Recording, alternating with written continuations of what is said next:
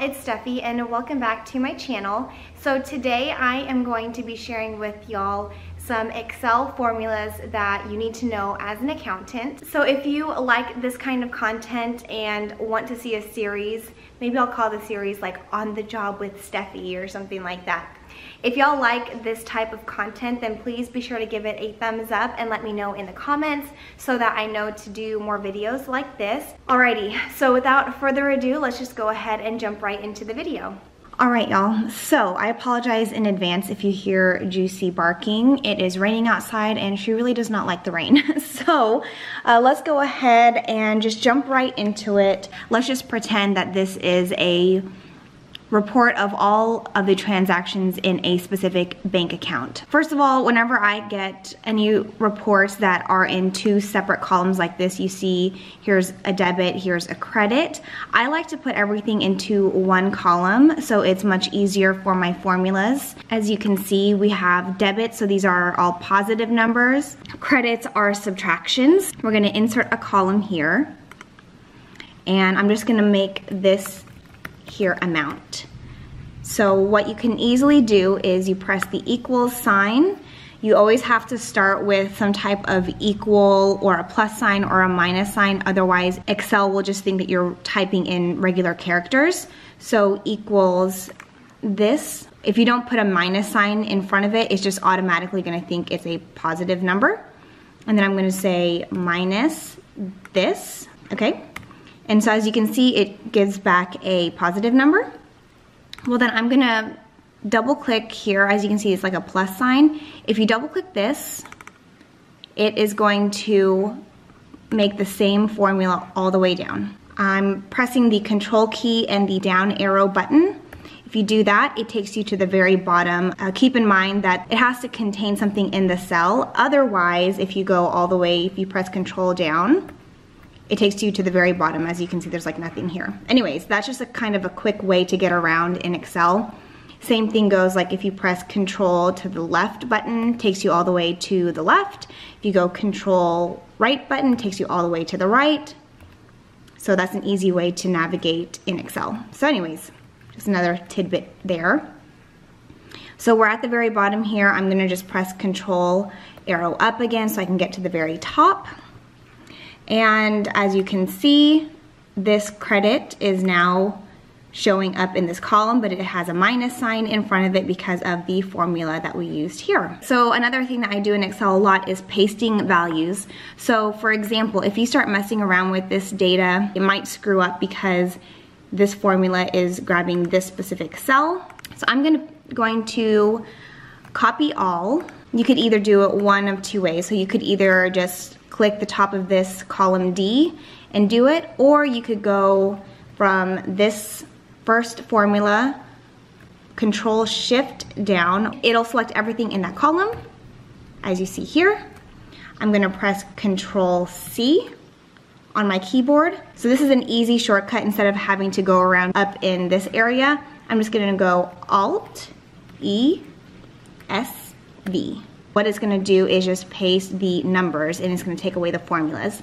You could do Alt-E-S-T, it'll do the formulas, comments. But anyways, that is a very efficient way to get around in Excel, is instead of having to click around, you're using stuff on your keyboard. So you can either press OK or just press the enter button. And as you can see, instead of having the formula there, it now has the number. Also, another trick to get around in here is pressing Control Z. Let's say you didn't mean to make it all values. Press Control Z, it undoes. If this is the only data you need in Excel and you no longer need these two columns, it's good to paste the values, because look here, if you end up deleting this, because these are formulas here and they're pulling from these two columns, if you end up deleting this, you're gonna get this error just because you no longer have anything in those two columns. So press Control Z to undo that, copying Alt, E, S, and then V. Okay, so now when you delete these, it goes away. and no problem here. So another thing that's really a nice handy thing is something called freeze panes. And let's say you want to be able to see your headers at all times, even if you're scrolling down. So see, I'm scrolling down right now, I lose my headers, right? Control arrow up to get all the way to the top again. So let's say you just want to be able to see the top row, that header. So what you're gonna do is go to freeze panes and then press freeze top row. So as you scroll down, you now see the header at all times. I'm gonna undo that, so I'm gonna press unfreeze panes. Let's say that you had a lot more information over here to the right. Let's say you go like this, oh, then you just lose the dates. And you wanna be able to see the header, you wanna see the date, and you wanna see the description at all times. When you wanna freeze it this way, you have to select the cell, and then everything to the left of it and above it is going to be frozen. So I'll show you what that means. Go to freeze panes, press freeze panes. So as you can see, the top row is frozen, so you always see the header. Then if you scroll to the right, you'll always see the description and the date. So that is how you use freeze panes. And also I will suggest always keeping a original copy before you even start messing with it somewhere on your computer, and then work on a copy of it in a separate file. That way you always have the original to go back to in case you screw something up for whatever reason. You wanna always double check that you're doing things accurately. So what I'm gonna do is go all the way to the bottom, so control arrow down. You can either use a formula up here and press auto sum, which makes it super easy. Okay, so that's the amount. Or you can do a formula, which is what I usually do just because it's easier for me. So I always do equals sum. And as you go around in your job and you use Excel more often, you'll remember these formulas. But if you're new and you're unsure of how to use specific formulas, you can always press this insert function button. And you can see most recently used, or you could go to all, and then you can just look in that way. And it always gives you some kind of description as well. Equals sum. And then you always put parentheses, because whatever's in the parentheses is the actual like equation that you're using.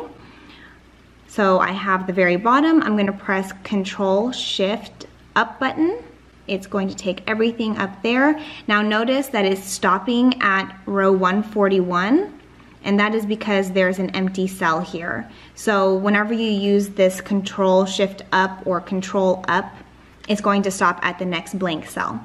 So anyways, I'm gonna go ahead and just continue on. So I'm gonna press Control Shift up again, until it goes all the way to the top. Okay, just like that. And I wanna make sure, I'm gonna double check to make sure I'm getting everything in there. So my first number is going to E2. I wanna make sure I have that, so it is. I'm gonna press enter. So it gives you that amount. I'm gonna copy this formula over to the right side to the credit, as you can see. So this is the debit, this is the credit amount. And because in these two rows, it all shows as a positive, I'm going to do another equation. So equals debit amount minus this credit amount. Does it match? Do these two match? Yes, they do. All right, so now we're gonna do a pivot table. A pivot table basically summarizes a list of transactions into a summarized table, like you see here on the screen. So I'm gonna show y'all how I make this pivot table. I advise that you always have some type of description in your header here. Instead of having this blank, for example, label this like location, for example. You're going to select all of the information you want to include in a pivot table. So I'm going to press Shift to the right key. Up. So that takes all of my headers, and then I'm going to continue pressing Shift, Control, and then the down button. And that is going to include everything here. You don't necessarily need to put that total in there. That was just my check. So now that you have your entire information source selected, go to Insert, go to Pivot Table, And I'm going to say, see, I've already selected the range, and then I'm gonna say new worksheet. If you want to do existing worksheet, that means it's going to put the pivot table in this specific tab that you're in, but I put it on a new worksheet or a new tab, my preference personally. So I press OK. And so as you can see here, it created its own tab. So here is the original detail or listing of transactions, and here is the pivot table.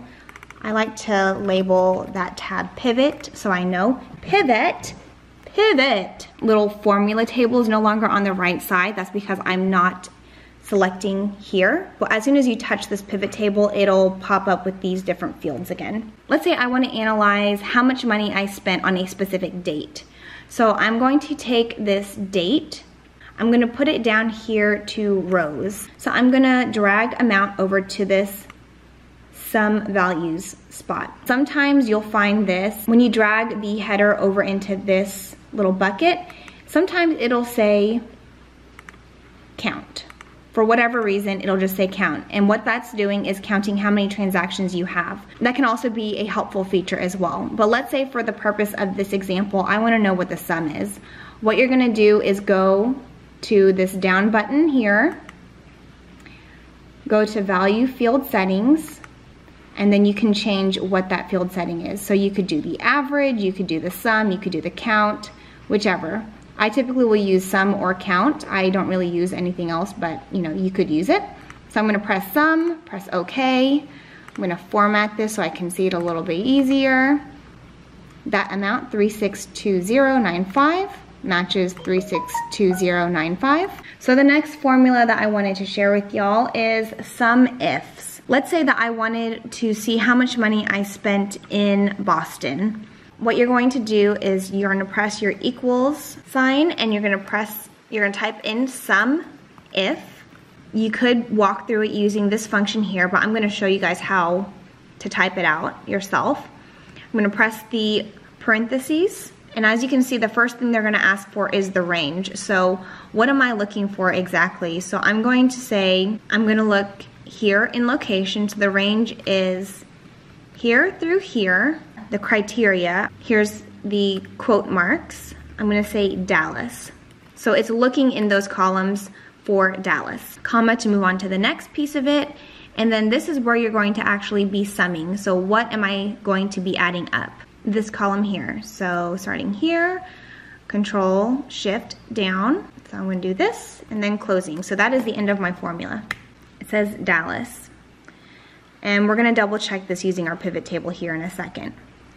Another way you could do this, instead of having to type out Dallas, let's say I wanted to look at all of these locations. We have Dallas, we have Canada, we have payment, we have Boston. And it doesn't matter if you have uppercase or lowercase, what matters is the actual text that's inside of there. So instead of typing in Dallas yourself, you could do this. We're going to delete this out of there. And when you are going to the second one, you can just press that column. And as you can see, it's the same amount. Let's say that you wanted to do the same thing for all locations, like I said here. To make it easier, instead of having to type this and I copy this formula over down to these, you're gonna see that we started here at C2. It's shifting downwards to C3. Everything down here instead of pulling from this first cell. And same thing goes here, C3, C4, C5, and that's not what we want necessarily. So to fix that, if I want to fix the specific range that I selected originally and I don't want it to move down, I want it to look specifically here even if I move the formula into a different cell. I'm just gonna start over just so you guys can see from start to finish. I'm gonna select the location all the way down, and then I'm gonna press the F4 button. And then you see that these dollar signs come up. That means it is fixing it to this column, this row, this column, this row. If you press F4 again, it's only fixing it to the specific row. It doesn't matter what column it is. If you press F4 again, it's going to keep it on the specific column, but it'll move based on what row you're on. Then if you press F4 again, it goes away. So I'm gonna press this so that it fixes it to the column and the rows that I'm already looking at. I'm gonna select Dallas, which you can't see there, but it's selecting that Dallas word. And then again, you can see it is fixing it to the specific range, and I'm not having to fix anything again. So to double check this, we're gonna use our vlookup. So let's go back to our pivot table. So I'm gonna go to this pivot, I'm gonna change it. I wanna do location. For some reason, pivot tables don't really work all that well if it's on the actual pivot table itself. So I'm gonna copy it and paste values right below. So as you can see, it's not a pivot table. That table here is not showing up again. So that's why I pasted it over here. So I'm gonna say equals vlookup. You can use this function over here too, and eventually you can just type it all yourself, which is what I typically do. Equals vlookup. I'm looking up Dallas, comma, so I can move to the next one. Table array means in what data set am I looking? I'm looking at this data set right here. I'm gonna press F4 so that whenever I copy that formula, it doesn't move, comma, to move to the next one. Now it's asking, if I find Dallas, what information do I want to see? I wanna see the sum. So I'm gonna say column 2, because it's column B. Then I type in false because I want an exact match. I don't want an approximate match. I want it to say, is there a Dallas in there? If so, what is the amount? If not, I want to see an error. So as you can see, it's pulling that. Now I'm going to double click again. Now it's pulling Canada from here. And there it is. Same thing with payment. Again, right there. Same thing with Boston 160595, Boston. One thing to know about VLOOKUPs are going to be looking in this range in the leftmost column. So as you can see, here's Dallas. You want to make sure Dallas or whatever you're looking for is going to be in the leftmost column. Okay, so that is how you do a VLOOKUP. All right, y'all, so those are some of the important Excel formulas that you need to know as an accountant. And trust me, it gets a lot easier as you do it more and more often. Just keep practicing it, and eventually you won't even have to have a little cheat sheet or anything like that. So I hope this video was helpful. If it was, please be sure to give it a thumbs up. I would greatly appreciate it. Don't forget to be a part of our SumIf fam because we would love to have you. And I will talk to y'all in my next video. Hey y'all, it's Stephie and welcome back to my channel. Oh my gosh, you can see my shorts. And yes, so that's pretty much, I don't know what else to say in this intro. There's not a lot more to say. This is the realness of filming. I wear Sophie shorts. Y'all, I've had these shorts since I was in college. Yes, I can still fit in them. They're a bit tighter than they used to be when I was in college. Okay, bye.